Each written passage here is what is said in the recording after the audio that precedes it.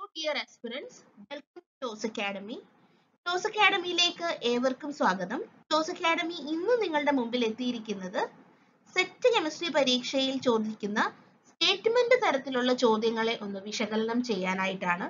PSCയുടെ pattern മാറിയതുപോലെ തന്നെ LBSന്റെ set പരീക്ഷയിലും statement ചോദ്യങ്ങൾ അവലംബിച്ച് തുടങ്ങിയിട്ടുണ്ട്. നിങ്ങൾ നോക്കിയാൽ അറിയാം PSCയിൽ എങ്ങനെയാണോ മാറ്റങ്ങൾ വന്നിരിക്കുന്നത്, അവിടെ കൂടുതൽ സ്റ്റേറ്റ്മെന്റ് തരത്തിലുള്ള ചോദ്യങ്ങൾ കണ്ടു തുടങ്ങി. അതേ ഒരു രീതി തന്നെയാണ് LBSന്റെ ഈ തവണത്തെ പരീക്ഷയിലും കണ്ടത്. കെമിസ്ട്രിയുടെ പരീക്ഷ എടുത്ത് വിശകലനം ചെയ്യുമ്പോൾ സ്റ്റേറ്റ്മെന്റ് തരത്തിലുള്ള ചോദ്യങ്ങൾ ഒരുപാട് ഉണ്ട്. അപ്പൊ സ്റ്റേറ്റ്മെന്റ് തരത്തിലുള്ള ചോദ്യങ്ങളെ നിങ്ങൾ അറ്റംപ്റ്റ് ചെയ്യാനായിട്ട്, അതിലെ ആൻസറിലേക്ക് എത്താനായിട്ട് നമുക്ക് അറിയേണ്ട ടോപ്പിക്കുകളെ കുറിച്ചും അതുപോലെ ആ ടോപ്പിക് ഏത് രീതിയിലാണ് പഠിക്കേണ്ടതെന്നതിനെ കുറിച്ചുമാണ് നിങ്ങൾ ആദ്യമേ മനസ്സിലാക്കേണ്ടത്. ഒരു ഡെപ്ത് സ്റ്റഡി, സർഫസ് സ്റ്റഡി മാറ്റി നിർത്തി ഒരു ഡെപ്ത് സ്റ്റഡിയിലേക്ക് കടന്നാൽ മാത്രമേ, വളരെ ഡീറ്റെയിൽഡ് ആയിട്ട് ഓരോ ടോപ്പിക്കുകളെ കുറിച്ചും പഠിച്ചാൽ മാത്രമേ ഈ സ്റ്റേറ്റ്മെന്റ് തരത്തിലുള്ള ചോദ്യങ്ങളുടെ ഉത്തരത്തിലേക്ക് നമുക്ക് എത്താനായിട്ട് കഴിയൂ. കാരണം ക്വസ്റ്റ്യൻ നോക്കിയാൽ അറിയാം, ഒരു 3-4 സ്റ്റേറ്റ്മെന്റ് തന്നിട്ട് അതിൽ ഒന്നോ രണ്ടോ അതിൽ കൂടുതലോ സ്റ്റേറ്റ്മെന്റുകൾ കറക്റ്റ് ആയിരിക്കും. എന്നിട്ട് നമ്മളോട് പലതരത്തിലുള്ള ഓപ്ഷൻസ് തരും. 1 is correct, അല്ലെങ്കിൽ 1, 2, 3 are correct, only 1 and 2 is correct, 2 and 3 correct. അങ്ങനെ നമ്മളെ കൺഫ്യൂസ് ചെയ്യുന്ന രീതിയിലാണ് ഓപ്ഷൻസ് തരുന്നത്. ആ കൺഫ്യൂഷൻസ് ഒക്കെ അകറ്റി കൃത്യമായ ഉത്തരത്തിലേക്ക് എത്തണമെങ്കിൽ ടോപ്പിക്കുകളെ കുറിച്ചൊരു ഡീറ്റെയിൽഡ് ഡെപ്ത് സ്റ്റഡി നിങ്ങൾ ചെയ്യേണ്ടതായിട്ട് ഉണ്ട്. അപ്പൊ നമുക്ക് നേരെ വീഡിയോയിലേക്ക് കടക്കാം. ടോസ് അക്കാഡമിയിൽ കോച്ചിങ്ങിന് ജോയിൻ ചെയ്യാൻ സാധിക്കാത്തവർക്ക് നമുക്ക് ഫ്രീ ഡിസ്കഷൻ ഗ്രൂപ്പിൽ, ടെലഗ്രാം ചാനൽ ത്രൂ നടക്കുന്ന ഫ്രീ ഡിസ്കഷൻ ഗ്രൂപ്പിൽ നിങ്ങൾക്ക് പങ്കെടുക്കാം.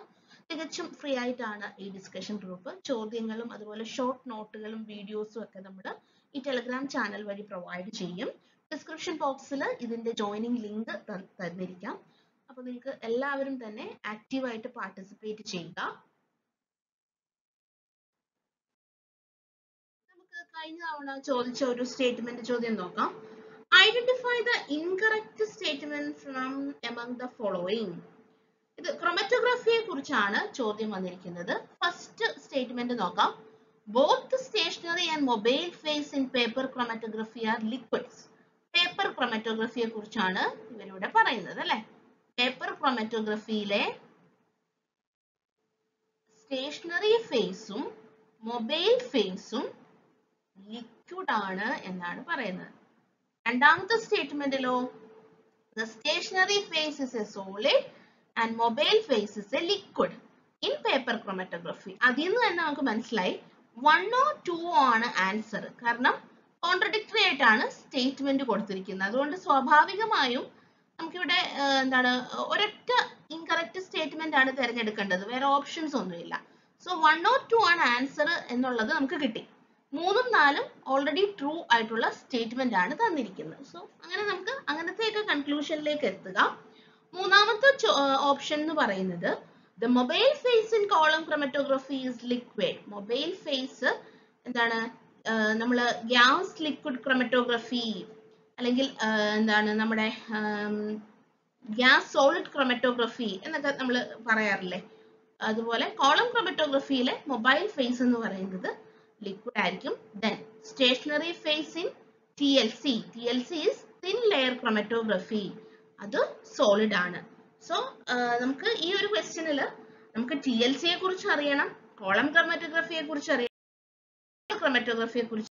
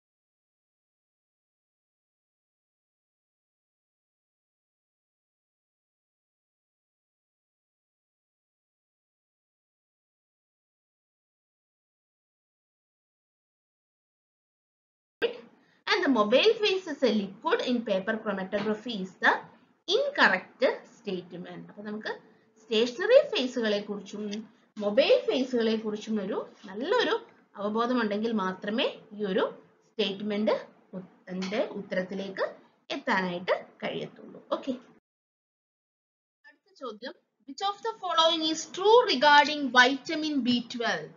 First statement, its structure is based on a corin ring. Second one, it is a water soluble vitamin. അടുത്തത്, central metal is coordinated to 4 nitrogen. And third one, it is synthesized in the human liver. നമുക്ക് vitamin B12ന്റെ സ്ട്രക്ചറിനെ കുറിച്ചൊരു idea ഉണ്ടെങ്കിൽ മാത്രമേ ഈ ഒരു questions work out ചെയ്യാനായിട്ട് കഴിയത്തുള്ളൂ. നമുക്ക് എല്ലാവർക്കും അറിയാം വൈറ്റമിൻ B12ന്റെ എന്താണ് ബേസിക് റിംഗ് എന്ന് പറയുന്നത് കോറിൻ ആണ്, കോറിൻ റിംഗ് ആണ് അല്ലെ. അതായത് നമ്മുടെ പോർഫിറിൻ റിംഗ് ആണ് ഹീമോഗ്ലോബിനിലെങ്കിൽ അവിടെ നിന്നും വ്യത്യാസപ്പെട്ട് വൈറ്റമിൻ B12ലേക്ക് വരുമ്പോൾ ഏത് റിംഗ് ആണ്? കോറിൻ റിംഗ് ആണ് വരുന്നത് അല്ലെ.